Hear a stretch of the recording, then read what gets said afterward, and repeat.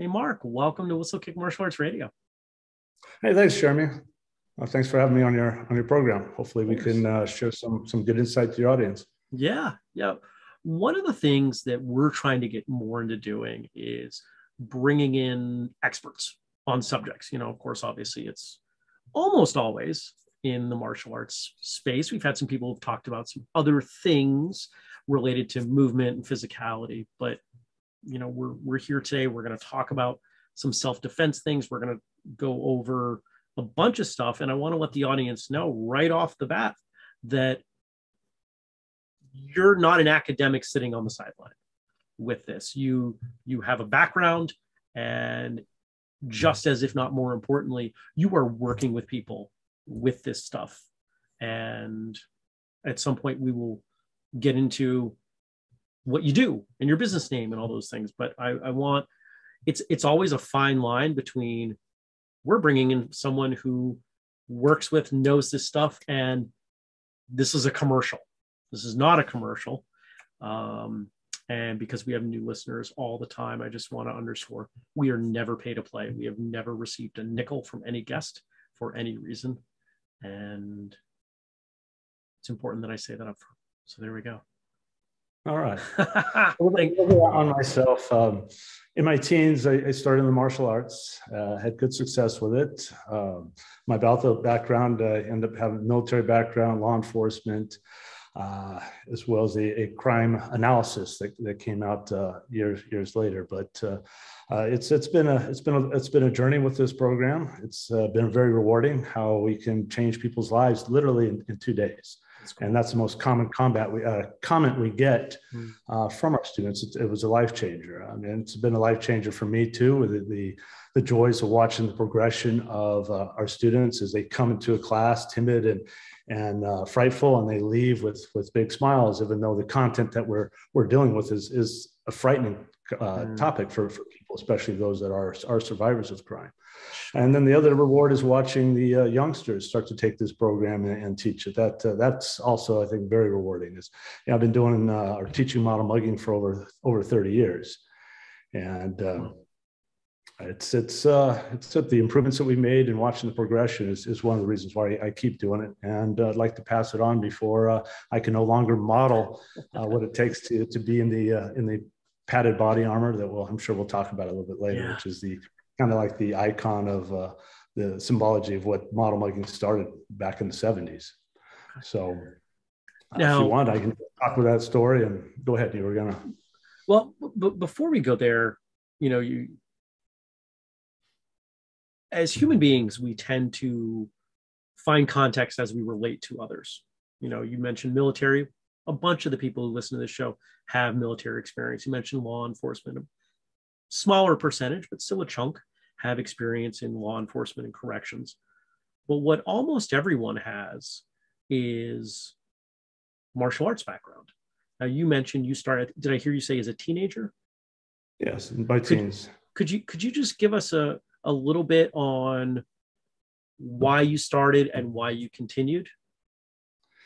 Well, I enjoyed the martial arts. I mean, it was a long time ago in terms of the actual reason why. I mean, the movement, being able to challenge yourself, develop your skills, and you have the young male testosterone-driven concepts trying to prove yourself. But as I was going through the training, we were looking at teaching a women's self-defense course. And that's how I got involved in the model mugging program. As I was doing some research, and then I came across model mugging back in the late 80s, and hey, that was interesting. And then contact them. There's a lot of political stuff that went on, but along with parallel lines, I was helping my ROTC program with a program in San Diego, and there was the Safe Streets. And really what it was an obstacle course where they had certain stations where they pair up the young ladies, and they'd go to, maybe it was being accosted on the street, the car broke down and ended up in an armed robbery.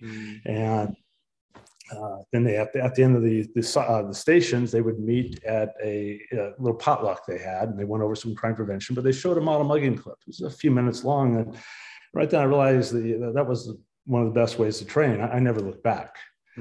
So I ended up getting involved in model mugging, and it's been a story in terms of a progression due to the political fallout and so forth that happened in the late 80s and early 90s. But I think we've come a long way in terms of how we've developed the program in conjunction with the founder, Matt Thomas. Now, that's kind of an interesting point, in that we've had people on the show who have developed things, self-defense programs, other sorts of training protocols. But I don't think we've ever had someone on the show who was kind of that second generation that didn't start it, but I get the sense that you run it, administer it, whatever word might be. Yeah, I direct model mugging at this time. Okay, direct. Yeah. So it started as a thing before and without you, and was then something that became, for lack of a better word, yours. Can you talk more about where it came from and what the transition to you being so happy with what this is, that you said, I want to put my energy into it? Yeah, it started back. We use 1971 as the start year, but actually in 1970, the founder, Matt Thomas, was studying at a karate studio. He had a black belt. He was one of the students there. One of the female students, she had a black belt. She'd won trophies for tournament competitions, and she came to the black belt class, and she was visibly upset. She shared that she was brutally raped, and she felt like she disgraced her school, disgraced her style, and her instructor, being in that traditional martial mindset, said, "Hey, you need to train harder." Well, Matt's thinking, wait a minute, I've trained with this woman. She trains just as hard as everybody out here. And what he came to find out is that, when a woman's attacked, she's attacked differently than the males are attacked. So that hypothesis immediately formed in his head. She described that she was walking and she was blitzed from behind. She was able to deliver a punch. She pulled the punch because that's how she was trained to fight, and was brutally raped. She was not taught what was going on during the attack. And she, at that point, shared this, and then she left the school visibly upset. And Matt chased after her at this point. We need to find out more about this. And as he did his bow to exit the school, his instructor said, "Don't come back." So he went and talked to the gal, and she said, "Now, what are you doing? You just made things worse." Well, here you have a woman that got mugged, raped in particular. She came to her school, technically got mugged again psychologically, from the resistance from those she trained with, and then she's mugging herself because of everything that came out. But this was I think a catalyst, a point where Matt looked at this and said that there's something wrong with what we're doing and how we're doing things. So he ended up researching thousands of crimes when he was at Stanford, crimes against women, and confirmed his hypothesis that when men are attacked, it's often different than when women are attacked. And I like to say that he had, I described it as a perfect storm of instructors at that point. He kind of did an East meets West with how he evolved the program. And we can spend a lot of time on each one of these topics, but in generalities, he put a course together based on, when you look at the elements of the course, Joseph Campbell's work, The Hero with a Thousand Faces, because it's a journey. The actual class is a journey for people when they start and when they complete it. He did teach a class when he was at Stanford finishing up, and then he transferred to Harvard to go to medical school there. And they had a violent assault that occurred on that campus. And his classmate says, "Hey, you've done all this work. Why don't you put a class together?" So he ran him through his new material. And at the end of the class, he decided, I want to test my students. I want to see how well they did. So he put on what we term as primitive body armor, and he attacked each one, and they all failed. They froze in fear. They're inhibited about striking him. So what he did is extend the class out to 5 more sessions, and they worked the breaking that freeze reaction, using their skills full force. And then at the end of that session, he said, let's invite friends and family as a graduation to welcome them back as the final part of their journey. And during the second fight, he got knocked unconscious. So he realized two things. One, stuff works, and I need better body armor. Since that, the program really took, in terms of its body armor, took its form back in the early 80s, where it started to shift into what we have today. And I'll just turn the camera here for you. If for those that are maybe listening radio-wise, it's the padded assailant. It's the icon of full force fighting, adrenaline stress training, as it's called. But as I tell the initial story, is that this course did come up with, hey, let's put some body armor is a good idea. I mean, Matt did a whole number of analysis from animal communications to how to teach the program, the dynamics of working with different factors of our own body, and able to look at the first part of cognitive dissonance and cognitive consonance. Cognitive dissonance being from Leon Festinger's work, and then Phil Zimbardo, both of the psychologists that worked at when you have two conflicting beliefs, two conflicting emotionals or thought dynamics, and they're in conflict. For example, we have people that are loving, caring, and hospitable people, but yet how do we become violent when we need to protect ourselves or our families? And so there's a disconnect there. So what we're able to do in the class is merge those two with an understanding of what goes on during crime, and then develop that willingness to defend yourselves. But as the program evolved, I got involved in the late 80s. And like I said, I already mentioned the fallout. So at that point, the organization basically imploded, and was teaching on my own. And I came across another group that was trying the padded assailant concept, and realized, hey, you know what? This is going backwards in time. They're teaching women to take a combative stance, to punch an attacker, the things that take a lot of time, a lot of training, and actually do the opposite of being able to avoid the violence in the first place, de-escalate it, and hopefully win without having to actually fight. So looking at it, I realized, hey, there was nothing there for model mugging in terms of a real organization of material. So I ended up putting the 5 principles of self-defense together. And this was looking about the late 90s at that point, mid to late 90s. And I gave Matt a call and I said, hey, he's real into the statistics and the numbers. And I asked him, what are the results of women that have to protect themselves, the feedback that we've gotten over the years.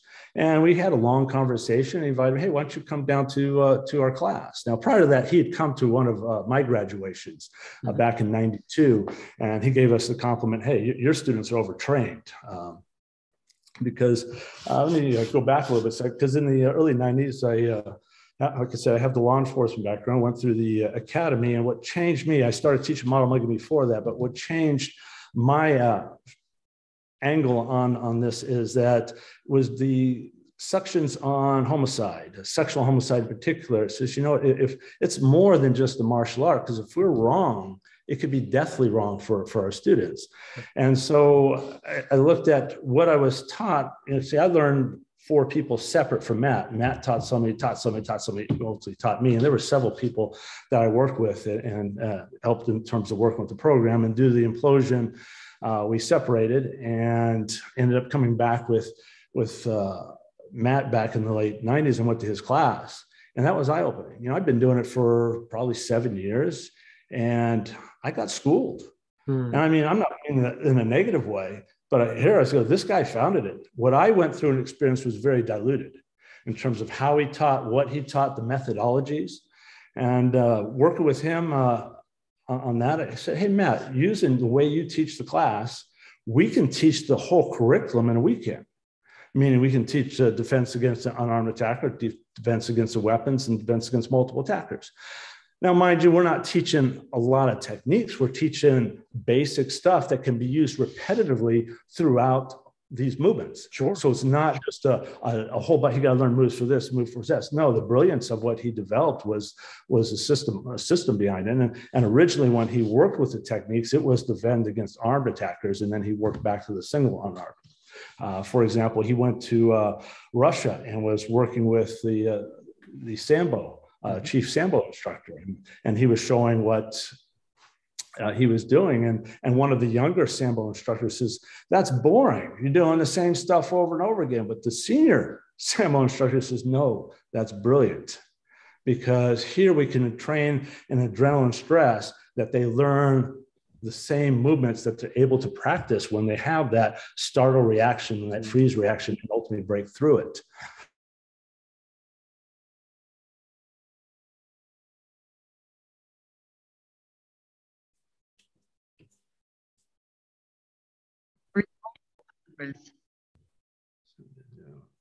You're back.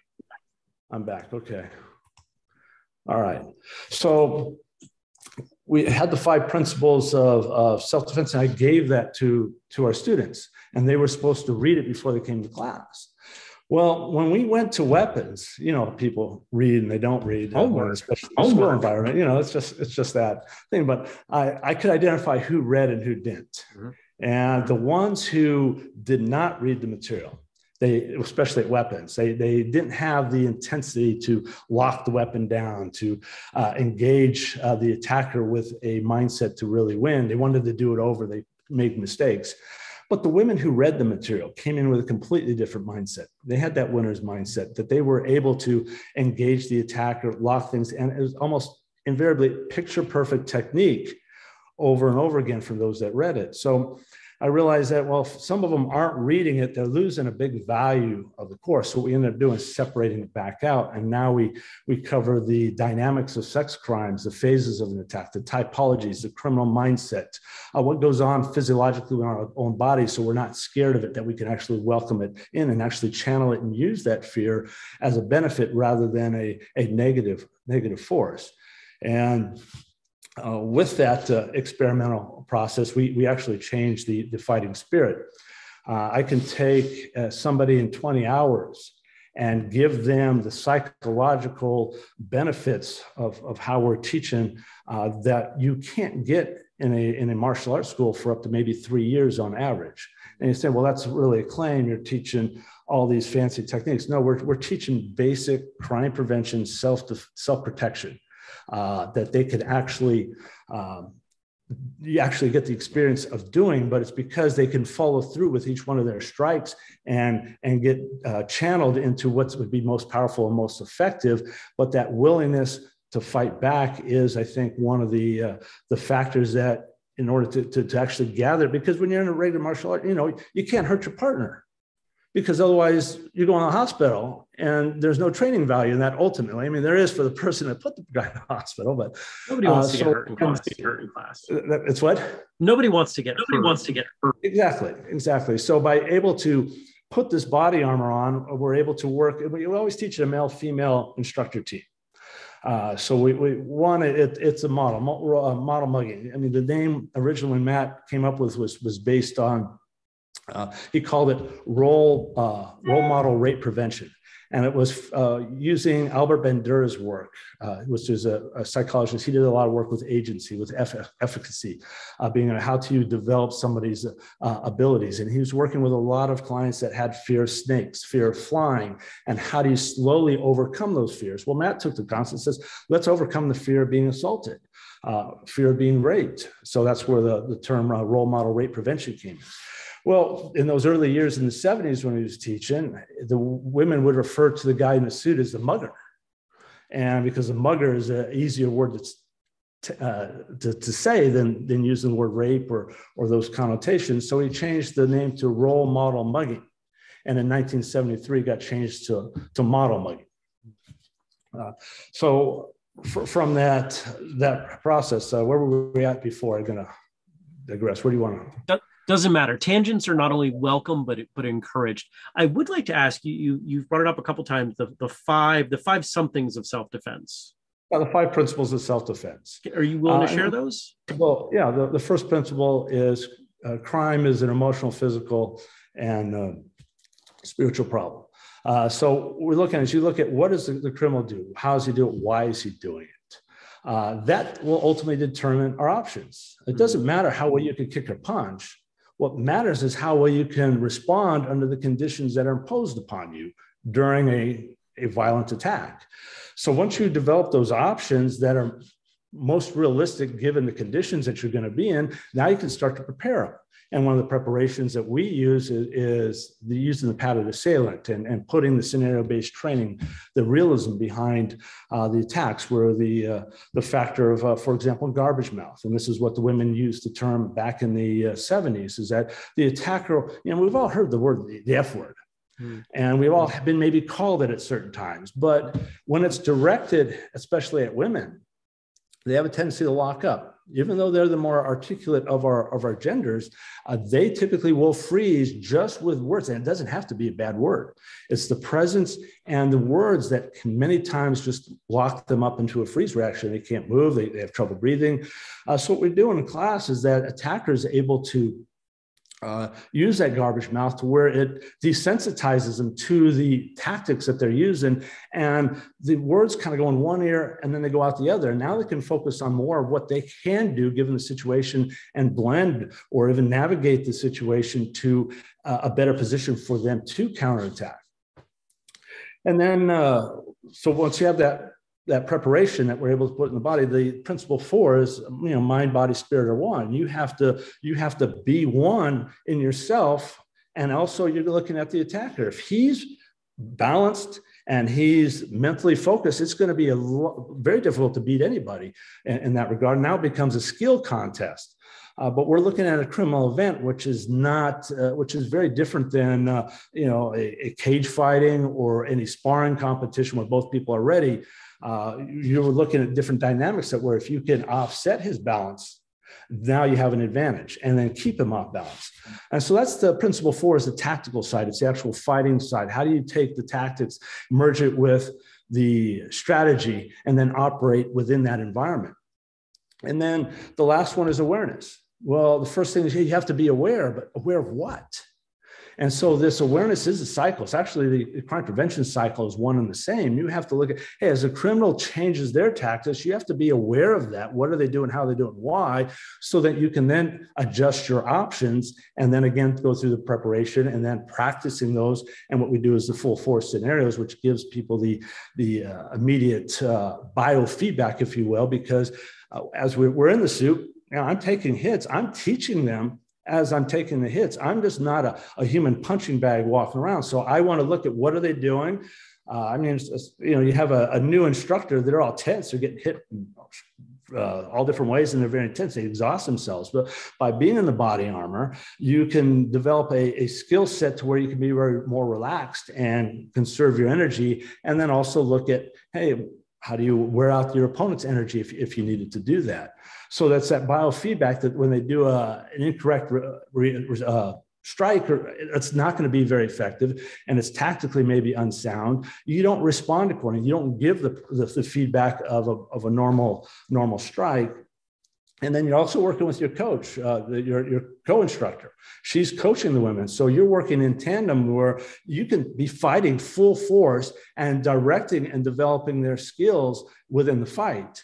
And this, when you look at the adrenaline response to it, the last adrenaline experience gets uploaded to the most, when your body gets scared, you immediately go to that top level, that most recent adrenalized experience. So as we're channeling them through it, we want them to do the techniques in a more effective way than just a flailing, mauling session, which really does not have the best value. And I've seen quite of that over the years, is people take the concept of, hey, I'm going to get in the suit, but they forget there's a whole other background and foundation underneath that. And remember, model mugging didn't start with the suit. That was a testing ground that actually worked and evolved and developed into the adrenaline stress training. Interesting. Now I'm curious, because your development of these 5 principles came from some lack, some need. I imagine you didn't just go home and say, there's no need for this, but I'm going to invest my time and energy into putting it together anyway. There was something you saw, and I suspect that what you saw then that led to that development is something that others today also see.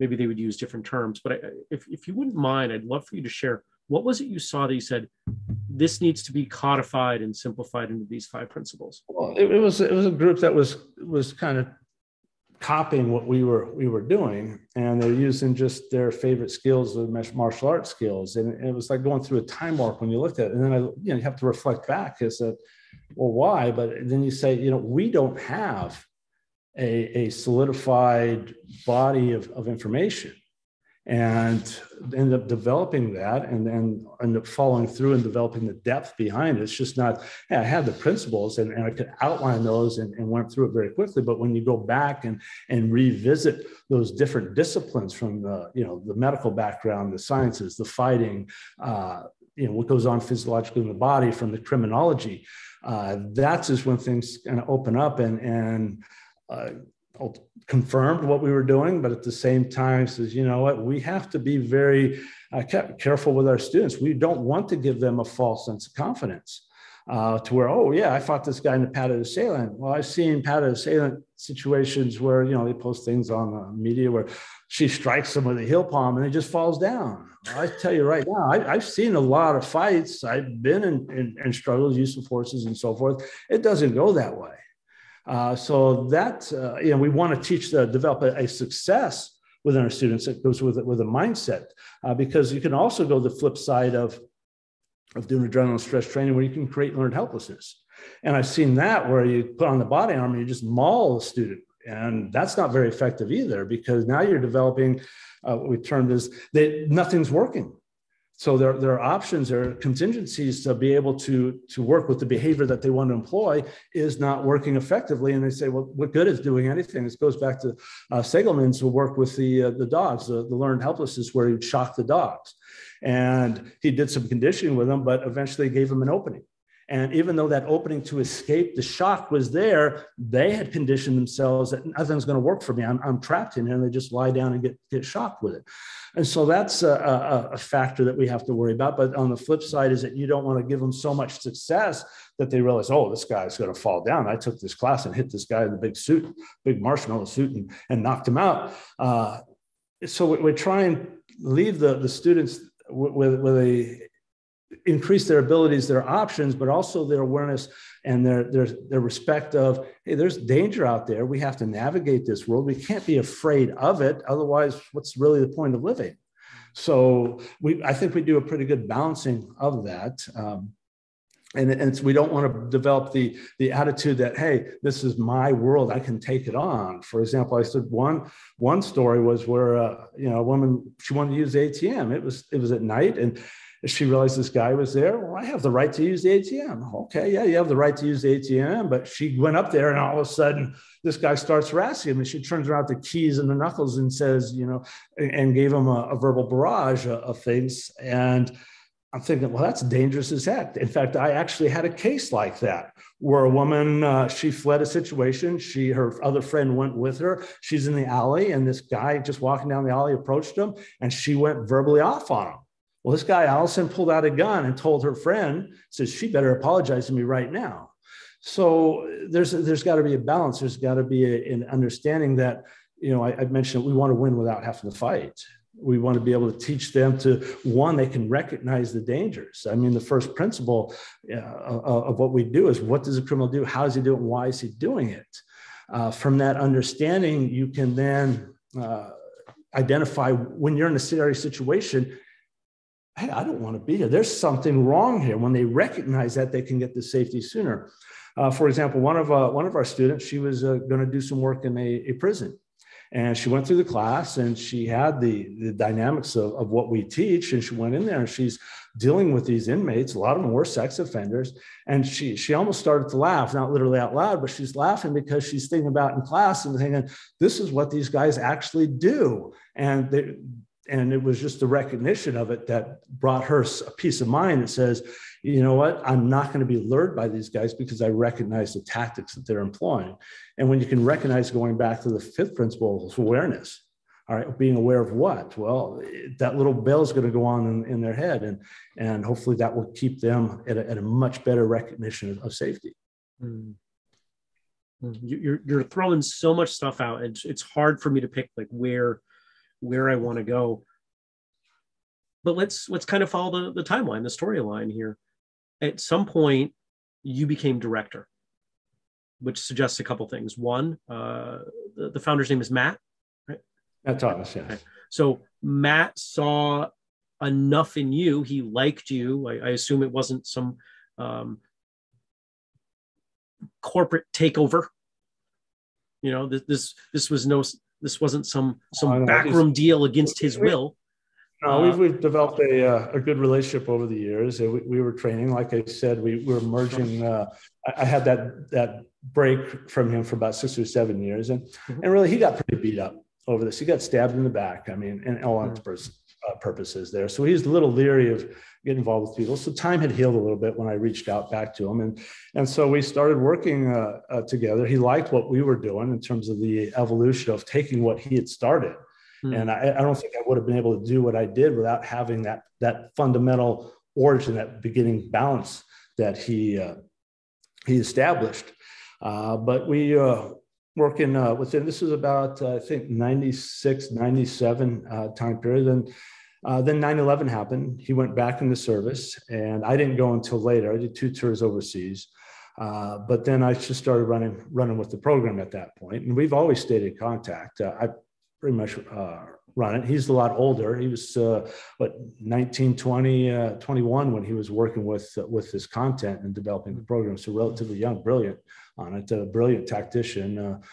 His story is an amazing story as well, in terms of what he went through as a youngster, and then ultimately developed, and how he thought, and what was that developed the catalyst in his approach and his instructors at Stanford.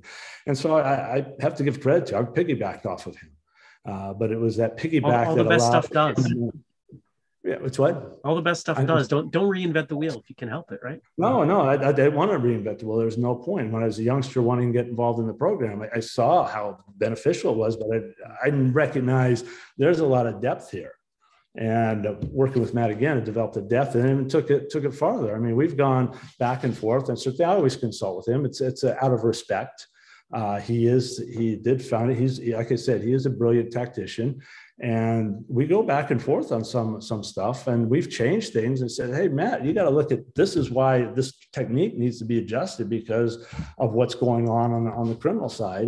And we look at it, we go back and we consider, we're just not looking, hey, this is the technique. We're looking 2 responses beyond the technique, because when somebody's going to attack somebody, they're in this position, and if you're going to respond to it, well, they're going to do something in better. You know, the military, I'm sure you've heard it, said, hey, the enemy gets a vote. And that's a common theme, is that just because you do something doesn't mean they're just going to let you do it. So they're going to be a response. And then that's how we've adjusted our material, and how can we give students in just a short period of time something that they can take away. And those that want to do more, I mean, there's a whole plethora of different martial arts styles they can join, and we welcome that. In fact, when we get instructors that want to teach, I prefer they have martial arts background, and I don't care which one it is, because it's a blending. It's a blending of ideas. It's a blending of a common goal of basically using the skills that we've learned to master ourselves to then help others master themselves. So it's again falling in line with the journey of Joseph Campbell's work, The Hero with 1,000 Faces, is that, and it also works with working with survivors, is that you have to acknowledge that, hey, horrible things happen in life, and sometimes it's happened to us, and you step into that abyss. And when you step into the abyss, you have to let go. And in order to get to the other side, you have to actually reach out to faith. And when you do that, that faith will reach out and grab your hand, and she will take you to the other side. Now, in doing so, she has one requirement, and that is that you share the way. So if you look at all the heroes of time, they always get help doing it. They never do it alone, but they have that requirement. They come back and they show other people how they can find healing through those tough times in life. And so the class itself models that. And that's why many of our survivors find it's so rewarding. They can actually change the endings. So the material that we've come up with in terms of how we've structured it, in terms of the organization of the class, is actually a healing process in many respects. When we did some of the scenario training, when you actually do the actual sexual assault scenarios, a lot of women would break down and cry on the mats because that triggering is all coming back. Right now, we get very few women that actually cry on the mat. meaning that because through the educational process, we're able to dissipate a lot of that acuteness of the past, of the actual trauma.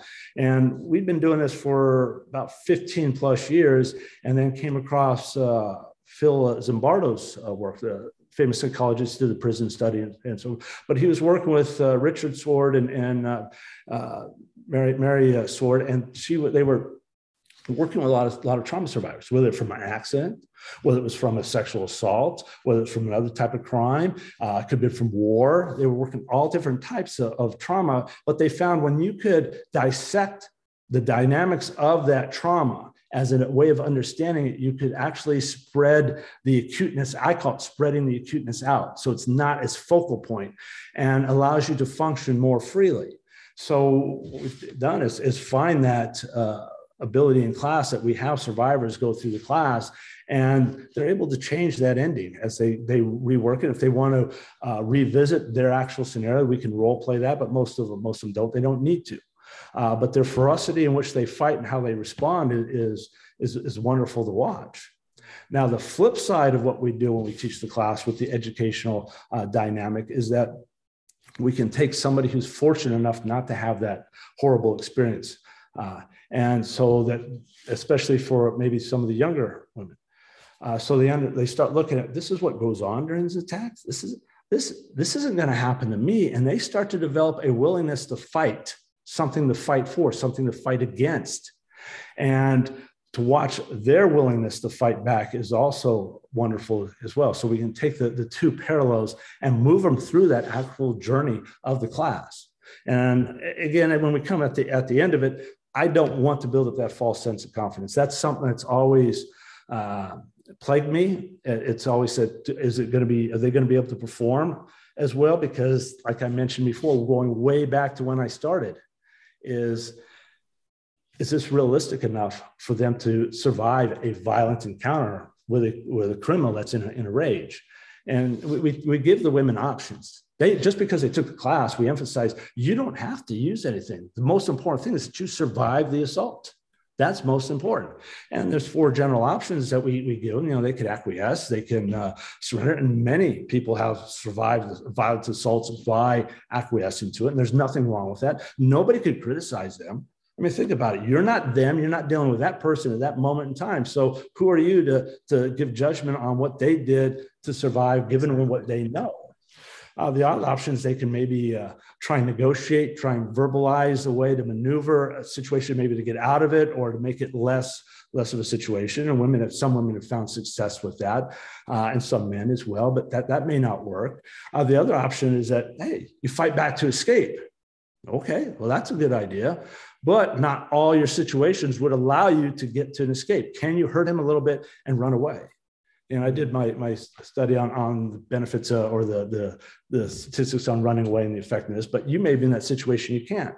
So what we take in the classes, we try and look at, okay, what's worst case scenario? Now, we don't work the whole class on worst case scenario, because otherwise it'd be the what if to the world. But we're able to get them to respond in a way that they will finish the attack. If you've hurt him enough to where he's dazed, we're not going to give him that second chance to recover and hurt you, especially if he's bigger, faster, and stronger, or you're in an isolated little spot and you can't get to safety, because if you run too soon, he may chase you and you got a bigger problem if he catches you. So that's when we look at the 4 general options that we give our students, that's where we base the curriculum from, and it's up to them to make the choice. And that's all we can do. I mean, I can't cover all the variants of the research that I've done in terms of when you look at how predators, what they do to people during the crimes, and from this position, that position. It just can't. Otherwise, the class will be going on, and that's not the point. The point is to give them something that they can function more effectively in life, and that's the feedback we get from our graduates, is that, hey, this course literally changed my life. One of the relevant subjects that come up in any kind of self-defense discussion at a higher level has to do with legal ramifications. Is that something that you step into? I would imagine it's something you're aware of, given your background. Oh yeah, I've looked at hundreds of federal cases, and looking at the affirmative defense side of defending yourself in court, per se. And so we've developed the justice scales. And what we want to do is we want to balance many of the justifications on our side versus the arguments on the other. And so when we look at that, when you've taken the time to look at what goes on during a crime, and it's not just simple 1, 2, 3, you look, especially for sex crimes. That's the most complicated of all types of crimes. There's so many different dynamics that are involved in that. So once the idea is to get as many of those things on the other side of that scale that can be arguable. And once we can argue those things, it'd be hands down from a jury standpoint, because ultimately that's what we look at, because we teach them, hey, some of the jokes are, hey man, 1 or 2 strikes is enough and then run away. Yeah, okay, we've gone over what happens if he chases you and now you got a bigger problem. And then if you do 3, 4, 5, 6, it's manslaughter. Well, you got to look at what are the dynamics. If you and I got in a situation and we're probably comparable height, weight, at a certain point, you get the best of me, you have to stop. Otherwise, it becomes that manslaughter. But if you take somebody who's smaller, you take a woman defending against a criminal who's probably going to be bigger, faster, stronger, and has maybe more experience in committing crimes. And also, you don't know where he's going with the assault, right? How often is it publicized? The media loves these stories, right? This person was killed over that, and that person was captured, tortured, and the list goes on and on. So that part of it's very easy. You don't know what their intent is. So if you have to kick them into a point where they're not moving anymore, now you've allowed yourself to have time to get to safety. And then we have them report the crime, because that reporting the crime also absolves them of a lot of accusations that they're just running around beating people up. So they have to make that recording. And then you probably heard or maybe possibly seen it, our end of fight is call 911, and it's to reinforce the fact that you need to report the crime, because that does absolve you of a lot of the liability accusations that a prosecutor may take against you. And there's many more. I mean, we could spend a section on just this topic alone. Sure. But that's really why we would justify that. Hey, you have one opportunity, and if you don't, you now have an educated, angry attacker out you. Now, what do you think the ramifications are at that point? You've given them a second chance to harm you, and you've lost your ability to escape, maybe permanently at that point. So that's the reason. And you get some of those comments on that you're going overboard on it, but you're not in that situation dealing with them, and they have to make the choice. For example, 80% of the time, a woman's going to know their attacker. Does she knock him unconscious? Well, that's a choice she has to make, but we don't have the full dynamics. Is it just a spat between a couple spat where they're initially dating, or is she being stalked because she's trying to get away from this guy? So here the spectrum is significantly very, very wide on what you can do, and they have to make that choice. And we do have a segment on class, the legalities of using force. What justifies us to teach them to win by knockout. And they have to pick that. I can't pick it for it. And they have to walk away understanding that that particular that's a secondary threat. But at the same time, I know your listeners have probably said, it's better to be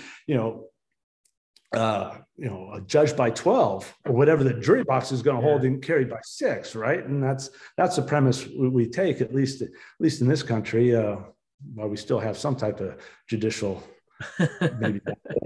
Let's be careful.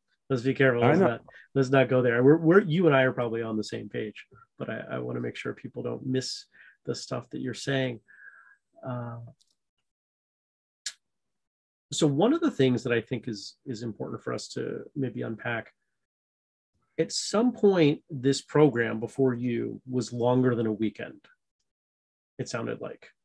No, it's been pretty much the hours. You're talking about 5 something. Well, it can be divided up. Oh, okay. I travel a lot, so I teach in a week. I got to be in and out. A local team, if I am local, they can teach spread it out, 4 or 5 hours over a number of weeks here. All right, got it. given that the majority of people paying attention to what you and I are talking to today are in fact martial artists, and quite a few of them are martial arts instructors, you and I talked a little bit before we started recording that, you know, we've got some likely some shared thoughts on where, I'm not going to necessarily say most, but at least many martial artists who are teaching self-defense are missing some things. You've got an opportunity to give some advice to these folks if you're willing. What would you tell them? Well, there's no point in recreating the wheel. I'm willing to share what we've taught or what we've learned and how we're progressing, and look forward to how we can actually improve the program and make it more effective for the students we train. There's no point in keeping it all bottled up and trying to hoard it in there. It's a way of sharing it. And there's the other thing is you got to consider safety. Safety in what we do on a number of playing fields. There's the physical safety. That's why people ask me, hey, you want the suit and so forth. Well, you need to be trained in the suit. You can be injured in it, but so you have to look at the physical safety of the person wearing the equipment. And that corresponds with is what you want to teach with a coach, a qualified coach who can recognize certain factors that can also help direct how the fighting goes. Because it's no whole part. In the body armor, I fought somebody 6'6", 300 over 350 pounds, and he wasn't fat. So he's giving it everything he got. Fight was done and went back and went to the next student. So the equipment does work, but there's certain ways that I move and able to absorb the blunt force energy. So it's not as impactful on my body. I've had brain scan and it's come out normal, but maybe, I don't know. I keep getting in the suit, right? But that's part of the factors that you watch your student progress. Because even though I'm getting hit and it looks like I'm losing, but every time my student wins, I've won. And that's the dynamic that I've always taken, even from the very beginning, is how can you help the person that you're going against? It hasn't affected my martial arts skills. I've been able to put the body armor on in response. In some respects, it's probably helped me, kind of more of an Iron Man principle, because you're sweating out an enormous amount of liquids and you're going from student to student, and you have to respond, especially when you're fighting men in the body armor. You have to be on, because that power ratio is typically 2 to 6 times greater. Not to say that women don't hit hard. There's some really heavy hitters from women as well. But it's that safety factor, that physical factor there. But you also got to be able to move in a way you keep your students safe. How we move in class may not be particularly realistic in some respects, but I try and give them, hey, these are some of the different looks you may get as you deliver a good, solid, qualified blow, because you're going to get a response from the attacker, good, bad, or indifferent. And if it doesn't work, you don't respond as well. But you got to keep that student safe. So that, and our safety record is really wonderful. When you look at the most common injury we get is a broken fingernail, and they're going as hard as they can.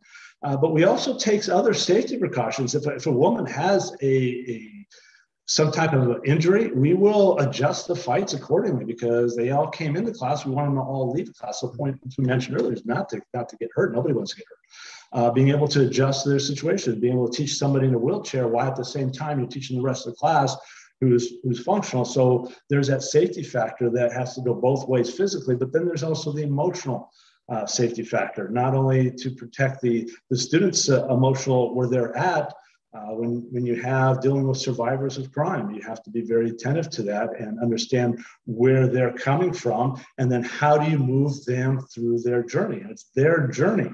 They have to be willing to make the journey. Otherwise, they'll get benefit from it, but it won't be as powerful as if they can do that. And then also emotional for you as the wearer. When I teach what I call thugology, the study of the thug. How does he act? How does he behave? Because it's just not a matter of getting in the suit and being that character. It's how do you portray the character realistic to give a representation to your student, so that they can come away, that their bodies, when they leave class and are attacked, they physiologically know no difference from the class to the real situation. For example, we brought up garbage mouth. We had students that have been accosted or been threatened by an individual, and the words were going in one and out the other. But they said in their mind, they're thinking, "Is this all you got?" Because it's lost its effectiveness. I heard worse in class. And so as we get towards the end of class, the garbage mouth it really goes away. But from a psychological standpoint, and that's usually the case, is we have good men that want to help people. They say, "Hey, I don't know if I can do that." Well, there's different dynamics that we take that we can adjust to get rid of that cognitive dissonance of being able to portray the actions and characteristics of an attacker, of a criminal-minded individual, so you can better help your students. So it's that dynamic of being able to protect everybody in the class the best we can, and we're dealing in the abyss. The Nietzsche said that if you look hard enough into the abyss looks back into you. And we are dealing with that, and it does. And how do you keep that balance in life? And how do you develop that resiliency for this type of work and this type of topic? From the martial arts standpoint, it's difficult to do. If you don't have all the barriers, we're able to hide behind the mask, behind the helmet there when we're training the characteristics. And we develop certain things that we can separate ourselves out, but we'll also give that representation to our students in a very effective way, that they leave the class better prepared to recognize danger and then ultimately get away from it, and worst case, if they have to use the skills. They probably go on with different other types of topics. I mean, the skills that we teach are not a lot of variety of skills where you have to really think about it. In fact, I tell the students being in class, I don't want you to remember. I just remember what we taught you in class. And they kind of look at you and go, "Well, what do you mean? Why am I even here?" Because if you have to think about what was going in class, you're too late. You're too slow. You're behind the times. You have to blend with that situation. And just what I do is I like to call it a mud board, a basic shape, a basic understanding of the dynamics of these types of crimes. And then you help your student, once they can recognize the shape, they can actually pick out the typologies. You have survivors, the way we portray the information, that was the typology that attacked me. Or they understand the phases of the assault and are able to recognize when's the best time to strike back. Because you're going against somebody who's bigger, faster, and stronger. It depends on again, that principle, mind, body, spirit are one.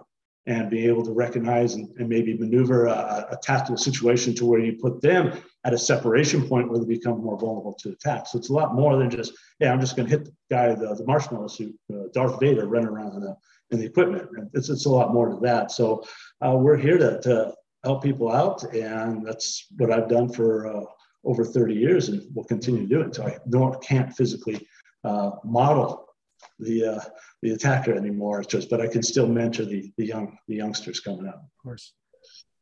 This has been awesome. There's been a lot of great information, and I suspect that there are people who want to go deeper. So how would they do that? I assume there's a website that they can. You go to modelmugging.org. Easy.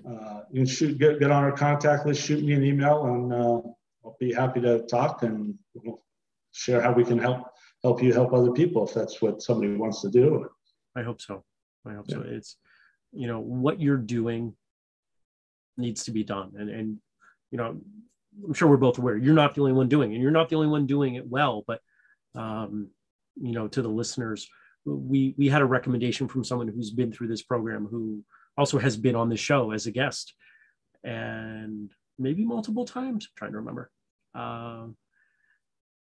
And so that those recommendations carry some weight. And my hope for everyone is that you're letting what we've talked about today get wheels turning. Because if wheels are turning, you're seeking answers much in the same way that you did early on, Mark, much in the way that Matt did early on. There's stuff missing here. Let's find some solutions. And I think that's the most important part. Yeah, I agree with you. All right. Thanks for being here, and stick around. We'll chat a little bit more. All right. Well, thank you. Thanks for having me on your show. Thank you.